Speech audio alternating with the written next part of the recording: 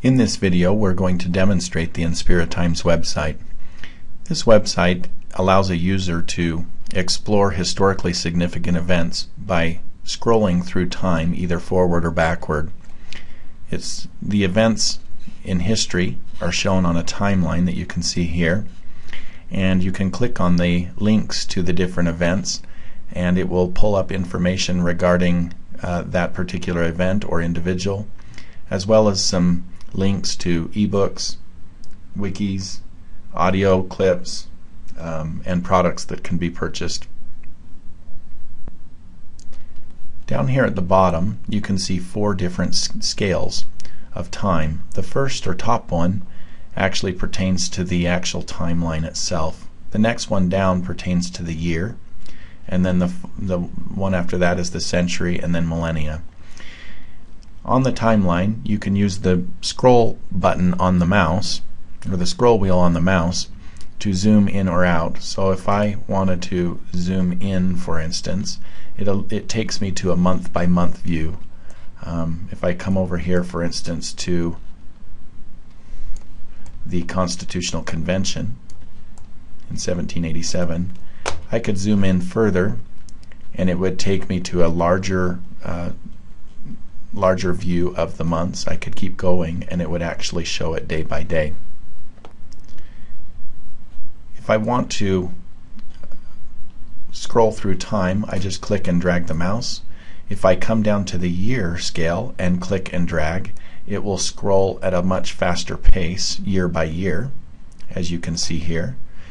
Down here at the century one, I can do the same thing by scrolling through the centuries. It will allow me to scroll at a faster pace, and the same is true for the millennia. So if I go back to the year, if I want to go back to the year 1787, I can scroll through using these scales. Alternatively, I can move through time using these arrows up here. If I click on the arrow here, it allows me to move 1 day to the right, and so it'll increment 1 day at a time forward. This one would move 1 day backward in time. The double arrow would allow me to move 1 month at a time. The triple arrow, 1 year, and then century, and then every 10 years, and then every 100 years. So here, for instance, I moved up to 1900 and then to 2000, so on and so forth. Alternatively, I can go to a specific year by typing it in here and then clicking go to the year. So let's say we want to go back to 1787. I'd click go to that year and it would take me right back to the year 1787 on that time frame. You can see that it shows it day by day on the scale. If I want to zoom out a little bit, it'll show me month by month, and then I can go right back to the Constitutional Convention. I can also limit the topics shown on the timeline by category here using these category links. So for instance, if I wanted to go to the American War for Independence, I could click on that link and it would only show the events that pertain to the American War for Independence. I could go to Joseph Smith and Family, or I can do the complete unabridged, which will give me all of the topics. Let's say that we wanted to find out some information about Wilford Woodruff. So what I'm going to do is I'm going to come up here to the search all events, and I'm going to type in Wilford Woodruff. I can search either by title or by year. In this case, since it's Wilford Woodruff, we'll do it by title. Click search all events, and it'll bring up here in the search pane, search results pane, 3 different links to Wilford Woodruff. I can click on any one of those links. In this case, I'm going to go to the eminent spirits who appear to Wilford Woodruff, and it takes me to that period of time in 1877.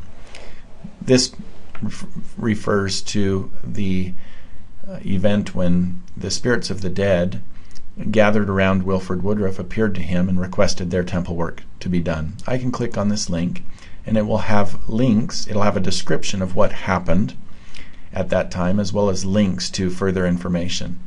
So one of the things that I could do is click on the wiki link, which would open up here in the search pane references to all wiki entries related to the individuals who appeared to Wilford Woodruff.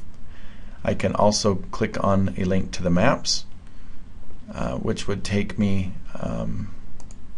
to different links that would take me to a different view on a map. I can click on the products, which would show me links to some of the things that could be purchased, and then I could click on the audio, which would give me links to audio clips or audio books that pertain to the individuals that appeared to Wilford Woodruff. Now let's say that I wanted to learn more about the restoration of the church, specifically the First General Conference of the church. I could come over here, click on the Restoration of the Church link, and I would go, I'm going to zoom out zoom in a little bit so that I can see it month by month. I'm going to go to the year 1830, and we'll go to the month of June, and you can see here that the first conference of the church is shown. Now I could zoom in a little bit more on that to find out what month and day it was on. It looks like it was on June 8th of 1830. I could click on this link and notice here that it gives me a brief description of what occurred at the first conference, as well as two links, one of which are some ebooks and the other one refers to the Joseph Smith papers. So for instance, if I go to ebooks, it will actually bring up, in this case, several references that I can click on, and it'll take me to those books on the internet. In this case, the second link down is the History of the Church, which would take me to an actual copy of the history of the church that pertains to the first conference. I could also alternatively click on the Joseph Smith papers, and it will take me to some links that will allow me to go navigate through the Joseph Smith papers, which are also on the internet. So for instance, if we go back here to History of the Church and click on it, it'll open up a new window that will take me to the history of the church that will allow me to explore what it has to say about the First General Conference of the church. So that's the way the InspiraTimz website works.